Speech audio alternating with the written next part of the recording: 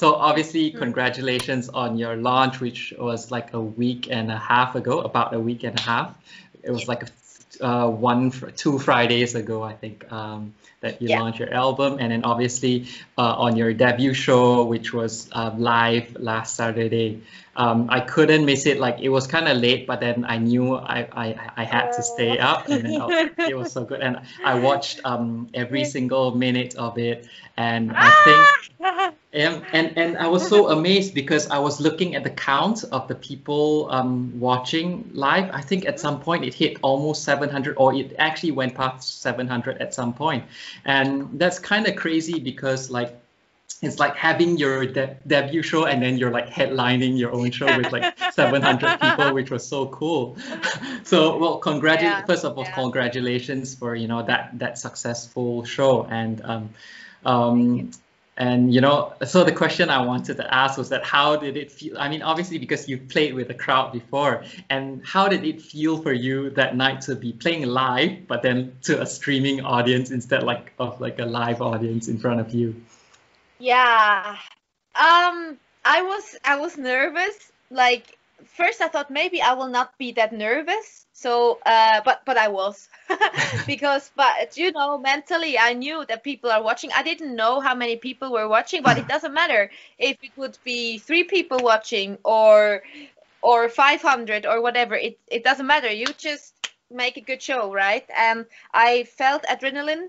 Also, it was a bit stressy before the show, everything. So I had to calm down and breathe. And yeah, it was different because no eye contact, of course, no people. But we had a great crew. We had front of house and the light crew.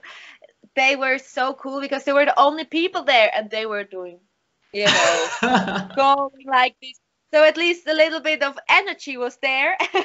And, you know, just knowing that people are actually watching at the moment gives you an adrenaline kick. And of course, having fun with the guys for the very first time for the world, you know, and to play these songs for the very first time now, how we did it. Oh, my phone. All right, sorry. Go ahead. Yeah, I mean, if you have to pick it up, you can go ahead. No, I just didn't put it silent. Sorry about that. No problem. No, what did I want to say? Yeah, so I mean, we played these songs the very first time, how they are on the album, and this is a special moment, right? So of course you're also nervous. Will everything work out, and so on? And yeah. No, it was so much fun. I'm very happy how everything went. Yeah, I cannot wait to play again. Oh, nice. I mean, imagine if you knew that, you know, 700 people were watching, you know, would that have like made a difference in your energy? Yeah. Would that? Yeah, you know, I mean, of course, it gives you an extra kick to know that. I mean, I knew it afterwards, how many people were watching, and so many people, the support that we got from the very beginning on, when we started the crowdfunding, and then a step further with the single, and so on and so on. It's just amazing, this community that we have now, our Illumishade community, family. It's already like so supportive and positive and warm and loving. This is what I always wanted, and now we build it up, and I'm so happy for this. Yeah, I'm very happy. And I'm sure a lot of people are very happy with it as well. And it's an amazing album. And yeah, like, it's your voice. I was just joking with Jonas the other day that, you know, when I first heard the album, I was cooking, you know, so I was listening to it while I was cooking, and then my mom was with me. I was like, this girl can actually sing. I was like, and then my mom actually hates like it when I play any sort of heavy music in the house, but then she really enjoyed your music, so that was like so nice. It was so nice. Yeah. Oh, this is so nice. Yeah. Yeah. Because like Oh, I think there's like a good balance between like ballads and heavier songs, and then obviously you can also hear a bit of that pop influence in your singing as well. So so there's like a nice combination that, you know, it's kind of pleasing to a lot of people, you know, whether they like metal or not. So it's a great album. It's yes, really, thank it's you really. so much. Thank you. Yeah, I think also singing wise, I could show some different sides now because what I enjoy with Helvetia is giving this folky touch to the vocals, especially when singing in Gaulish and singing more the folky songs. And now here I could sing more poppy sometimes, you know, or some more rock maybe, and so on. So I really enjoy to like discover different sides voice wise as well. So yeah, it's a lot of fun. How did you enjoy the show, by the way? Oh, I did. Like, so I was obviously tired, so I had my screen on my bed, and I was like lying down. I was like watching. I mean, I thought I would fall asleep, but then, you know, thankfully I didn't. So yeah, because I was so tired that day because it was you guys played at 8, so it was 8 p.m. So it was 2 a.m. my time, and then it was like a long day. So then. Hey, that's honored. Thank you so much for. No, it was totally worth it. So it was an amazing show because, like, obviously at 2 a.m. I had a big decision to make. Like, you know, should I sleep before the show? But if I sleep, I might not wake up. And then so that in the end, I decided not to sleep and then like just to watch the show. And then like, but it was a great show. Wow. So thanks Hey, to thank you guys. Thank you. Well, yeah, I really had a lot of fun. I mean, to a certain extent, I was sad I couldn't be there. So, you know, obviously I look forward to seeing you guys live next time. Yes, yeah, I am also looking forward to actually play it, not like a ghost concert, but with actual audience in the room. Or yeah. I think I can speak probably from every musician. Like we are just looking forward to finally play again, whenever it will be possible. Yeah, hopefully soon. Actually, no one knows. Yeah, exactly. Yeah, we will see. But at least, you know, that I'm happy that we could find this solution because we wanted to play in Zurich in another club, and everything was planned. But then we were like, wow, okay, of course it's not happening. So, and we were so happy that we found this opportunity, that we got this opportunity to still play this for everybody. Yeah, so this is amazing. We are very happy, thankful to the club as well that he gave us this opportunity and that so many people were watching. I mean, it's unbelievable. Yeah. Well, you deserve all the love you receive. So so it's believable. It's believable.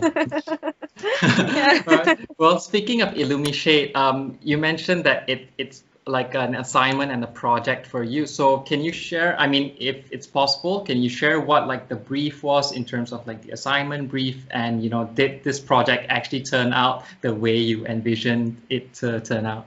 Yeah. Yeah, as I mentioned before, everything is started because I had to do the master degree, right, at school. And actually it was very good that I had to do it because I don't know if I would have dared to start a new project just without any pressure, and you know, because you need a lot of courage as well to like give yourself into something like that and go out and so on.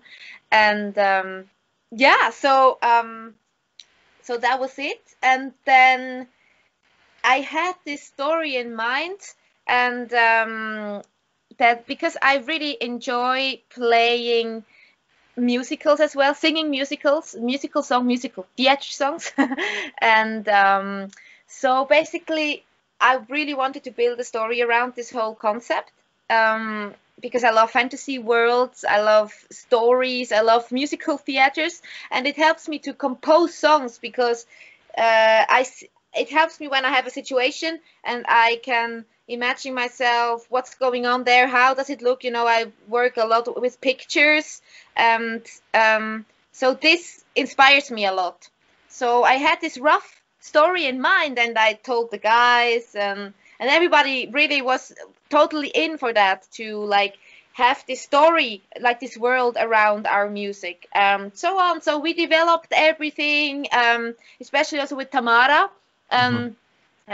She's my best friend, and she works for a Swiss promoter, so she knows, you know, and so she's taking over the roles of like what a label would do, what a manager would do, and so on. But we still keep everything in the Illumishade core. Like she's like our sixth band member in the background, you know. And so that was. She helped a lot to develop it, and now we are working with a concept writer together, because it was too much for everything. Because when you have a do-it-yourself project, and also otherwise it's anyway a lot of work, but it's so many new challenges you have to face and so on. And it's very nice to have the support of Tamara and now also the concept writer. So we work all together, and now we will also reveal more and more. And now it also helps me, like I have so many ideas for the next album and the guys as well. So I think we will never like not have any inspiration, because this world offers a lot. Like yeah, so it helps me a lot. Yeah, I think that's it.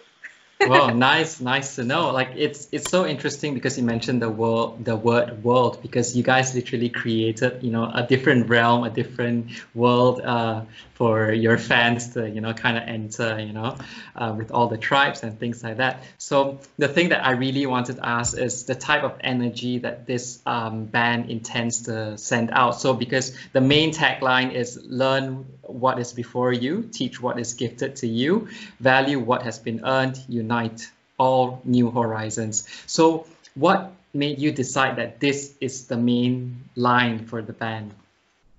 Well, it's we also like try to do it for every tribe, like a sentence, like more or less. And we want to create a world where, you know, with positive energy, everybody should feel comfortable, can dive in and feel at home and can relate to it.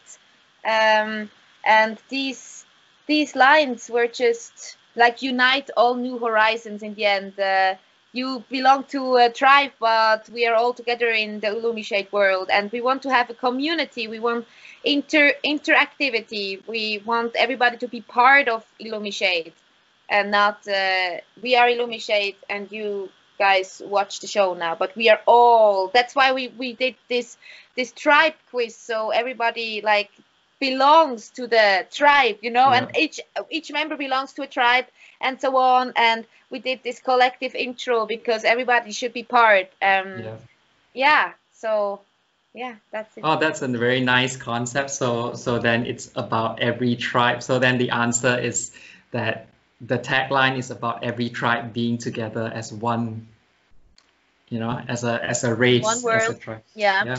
Oh, yeah. Nice. Yeah, the tribe thing was something I found really interesting. I did it, and then. Oh, you did it. What are you? I know what you are. I guess. I want to guess. Feather. Yes, exactly. You are a feather. How? Like what made you say that? Wait now. Yeah, I mean, feathers are very smiley, embracing, very kind. Yeah. And I think this is you. Thank you so much. Yes, and you got it spot on. And then yeah, it's quite accurate actually. This thing. So I actually kind of had fun doing that. So. Nice. Yeah, this was Tamara did the whole quiz. She did everything by herself, and it works. It fits. And actually, we are joking in the band now. We spent a few days together because we had to practice, of course, and show and so on. And we are now in the band also talking about this is such a feather, you know, like or the fisheye, huh? Cool. Okay. It's interesting how people react differently to a certain situation, and it fits. Like this is Tayshay reaction, Feva Yeah. reaction. You know, it's so interesting. So this is a lot of fun within the band as well. So we joke about it as well, like, yeah. I'm sure And because yeah, exactly. And I think because those tribes are real. I mean, they're not just. I mean, it's fantasy world, but then obviously those values are taken out of real life scenarios. You know, those characteristics of a person were taken out of, like, you know, real life and not just, you know, imaginary or anything. So I'm sure you'll be able to find like people of different tribes in reality as well that relate to, you know, those tribes that you have. yeah, exactly. That's the goal. And it's amazingly accurate, that that thing. I was like, oh wow, nice. Okay. Well, so we've spoken about the concept of the band. So it's a fantasy world, very conceptual, and so it is very interesting to hear about how you know, you guys created this realm. So, and to include everyone instead of just saying you guys are Illumishade and then you guys are the fans. So it's very interesting how you guys make your fans feel as if they're a part of the band and part of the family. And I think that's so important because everyone wants to feel that, wants to be a part of something that's bigger than themselves. And I think Illumishade has done extraordinarily well when it comes to including other people. So thank you so much for this concept, actually. Yeah, thank you for being part, fellow Feva. More than happy too. Well, okay, so we've spoken about the concept, so maybe we can talk a bit about, you know, the techniques behind how you write, lyrical technique and also, you know, melody technique. So one of the questions I wanted to ask was that what's your, as a vocalist, what's your thought process when it comes to writing lyrics? Do the melody come first, or do you write the lyrics first and then work out the melody after that? For these songs, it was different. For almost every song was a little bit different because for sometimes I come up, usually when I start a song, I come up with a piano, the chords, and maybe a pattern and the melody. And lyric, I like now, I get into writing lyrics. I am not like, I enjoy more creating melodies and chords and so on. So usually I come up with this first. But for example, with Illumishade now, one song, Jonas just did from scratch everything, even the melody, and then I added the lyrics on top of that. And I was working now for this Illumishade album. I was working together with Callum, a friend, and he's from England, so of course he's native English, so this helps as well, of course.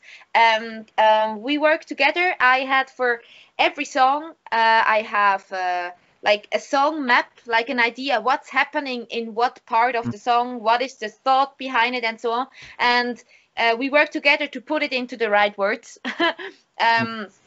Sometimes we like, he wrote the chorus, I wrote the verses, and so, you know, exactly. So I think we just like tried out different stuff, and it worked out for every song the way we did it somehow.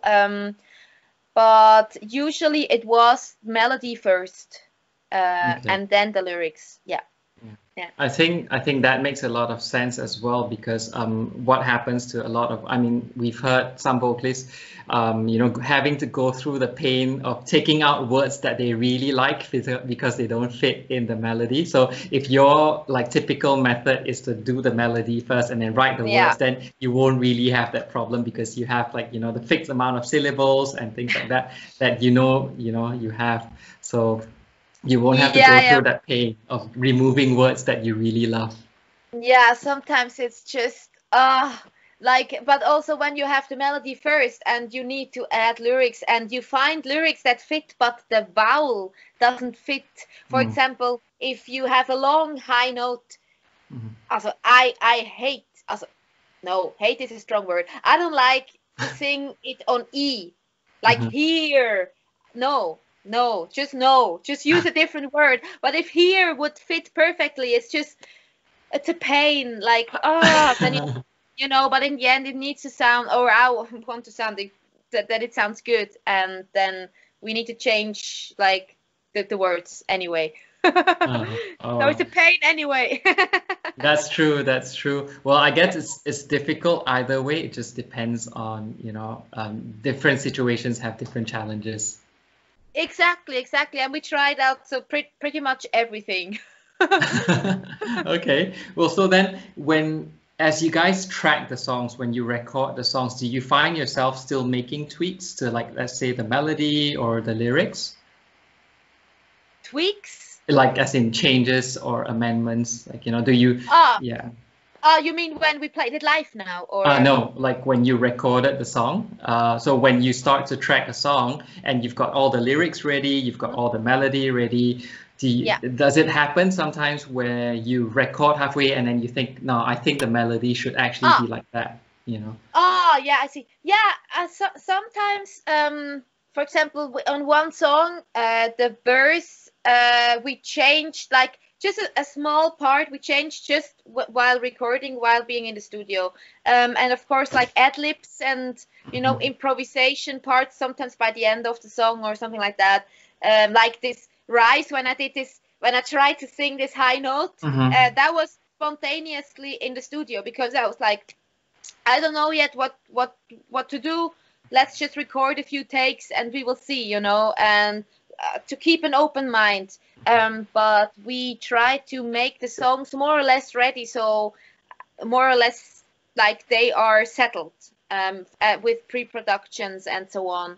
But of course, always being flexible is, I think, a very good thing in the studio, and to be open. Also now, when I was recording with Tommy Fetterly, he also maybe has an idea and says, hey, why not trying this, trying that, and then just trying out and then picking the best.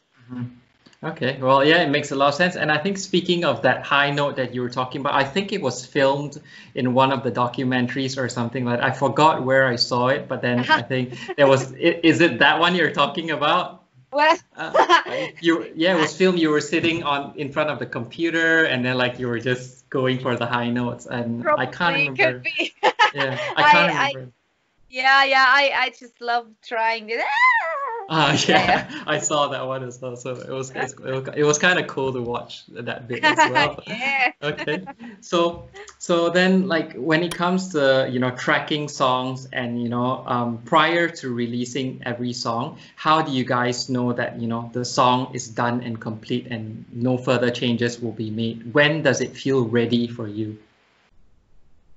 Well, it was certainly not ready when we entered the studio. No, I mean, I think in the studio the songs developed a lot still. It was a very new experience to me to go to the studio with Illumishade, because when I entered studio with Elvati, it's very, like, it was also spontaneous sometimes, but I have Kriki to guide me.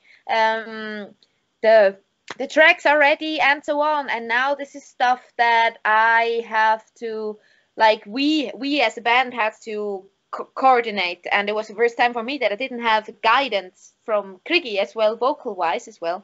So it was a challenge, and I think especially also Jonas, I think he tried on the go with his solos and so on. He just did it in the studio. I think it is his superpower to be very creative under pressure, and like bring the best out of him under pressure. I mean, some just shut down.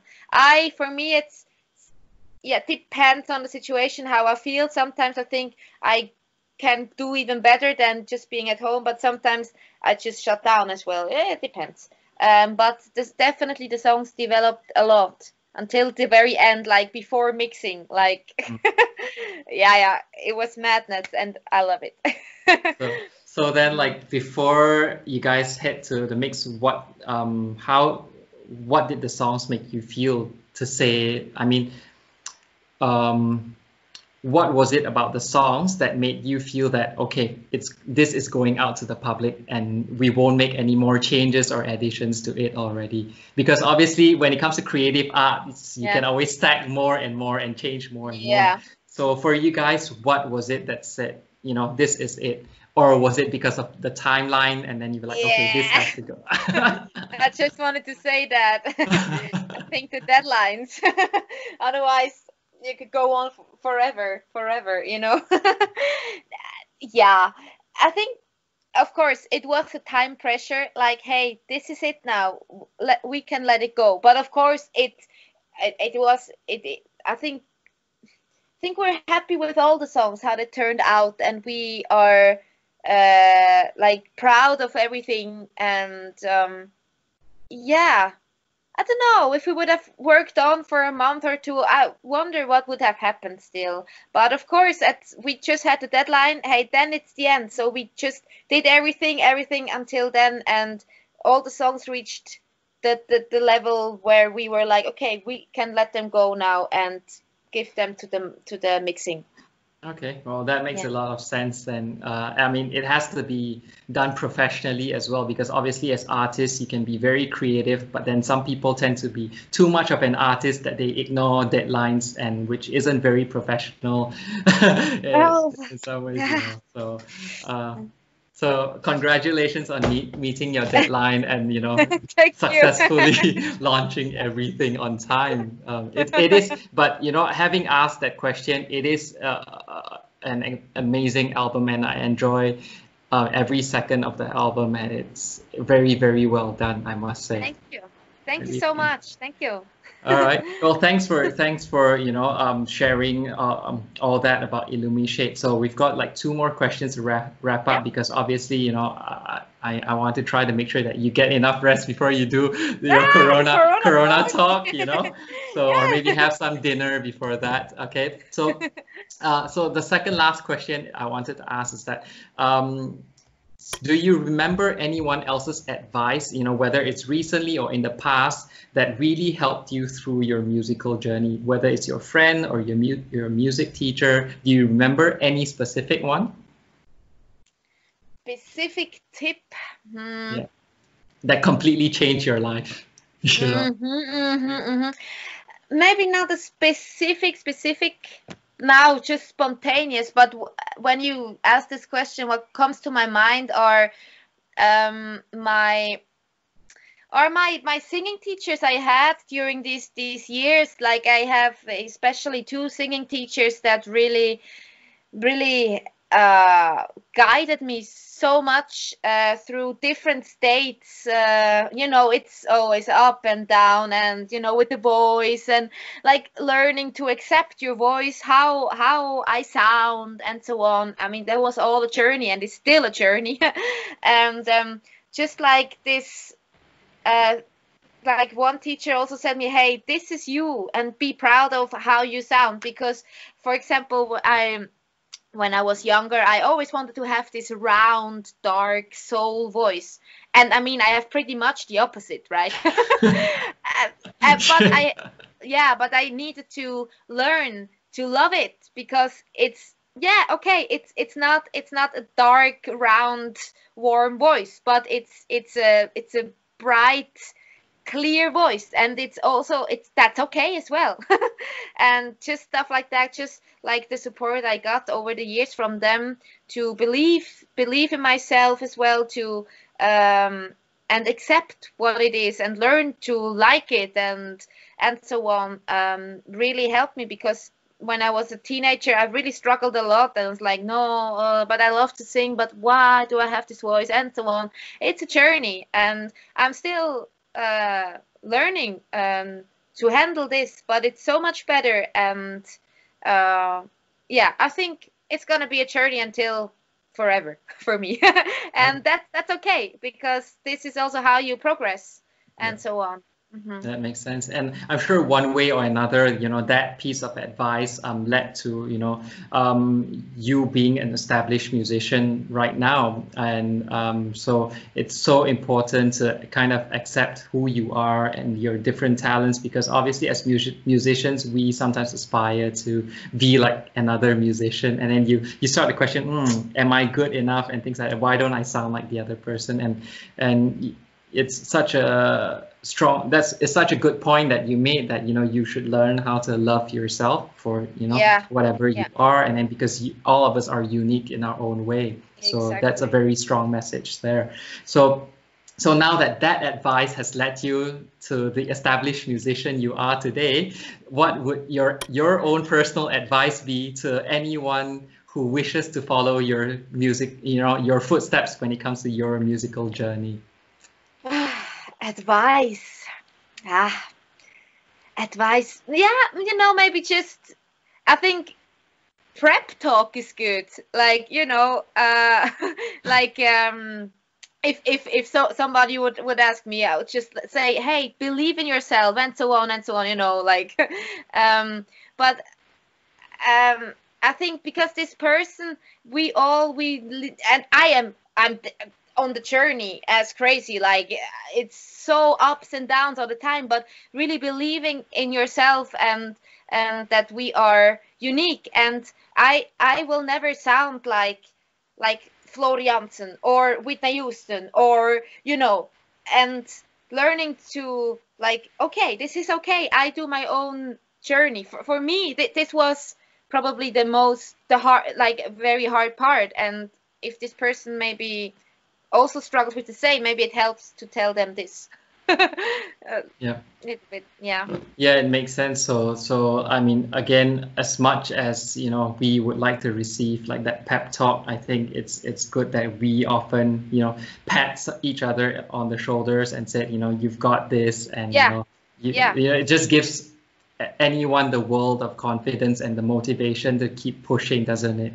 Yeah, and maybe also taking the challenge, like for me, when Helvetia, I was like, no way, I cannot handle this. But then I was like, hey, this is cool, let's get some feedback from them, and so on, and stepping out of the comfort zone slowly, and if you get a challenge and you feel like you cannot handle it, maybe just do it anyway, because what can happen? I don't know, but it depends on the situation. But you know what I mean.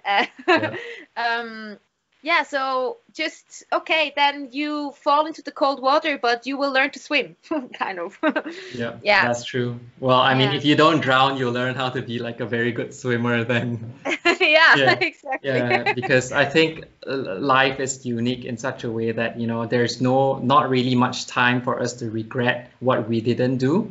And often I think we regret the things that we didn't do more than the things that we've actually chosen to do. So you make a very good point, and when you said that when a challenge comes, just accept it. And obviously you have to kind of think about it a little bit, but then obviously it takes a lot of bravery and guts to actually make the decision to do it. So, and if not for your courage to take on, the task of being one of Elu's vocalists, I think you would, I'm sure you would still be a phenomenal musician, but then that's that's something that we don't know. But what we know now is that the fact that you said yes to that request brought you to where you are today, and I'm sure a lot of fans are very happy that you said yes. I hope so. Oh yes, trust me. I'm sure that is the truth. So yeah. Well, thank you so much for sharing, your thoughts and your processes, and also your advice, for people who are aspiring to follow your footsteps the way you did it. So obviously with that, I'm a bit sad, but then this draws us to the end of our chat today. So thank you once again for spending the time to do this today, and I really appreciate it. Thank you so much for having me. It was a pleasure. Yeah. Well, I hope you had fun, as much fun as I did. So I hope to, have the privilege to watch you guys live again, whether it's with Helvetia or with Illumishade. So hopefully, maybe we could do like a live interview or something with the next time you guys are in London or something. Let's see. Yeah, definitely. Hit me up. I try to see it on Instagram. Good. Yeah, so we'll see. I mean, I'll definitely drop your text, and then we'll see if it works out. That would be great. Hey, thank you so much. Thank you. All right. Thank you so much for the great music. music. Thank you so much for your time. Take care and be safe. We'll stay in Yeah. touch. Hey, thank you, and good night, I guess. Yes, bedtime for me. Yes. Okay. Right. All right. Take Hey, care. take care. Bye. Bye-bye. Bye-bye.